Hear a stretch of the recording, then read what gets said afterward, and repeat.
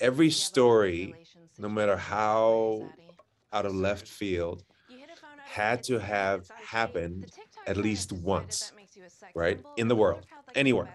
So whatever we do, as outrageous as it might seem, it actually happened before. I think there's no such thing as original thought or ideas. I think it's about the execution of those ideas that will set the story apart. And they've done an amazing job with that. The kid was filming one of my guys while they were trying to get him to breathe again.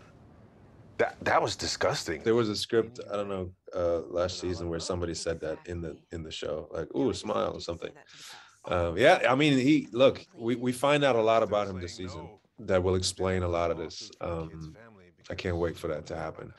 You know, when you meet somebody, they have one face, and then you get to know them, and then after a while, their face changes, right? And I think it's the same with Sullivan, that after a while, we'll see him in a different light, and we get to know him even better.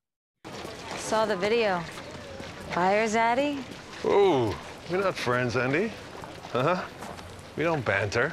Mostly Americans have a tough time understanding that I'm not actually African American, and where I'm from, and that I speak different languages. It sort of weirds them out, because I've worked really hard on trying to sound, like this. Now, if you want to be my wife, if you want to have that fight that we never had, yeah, I'd be up for that. But pretending to be friends? Come on. No.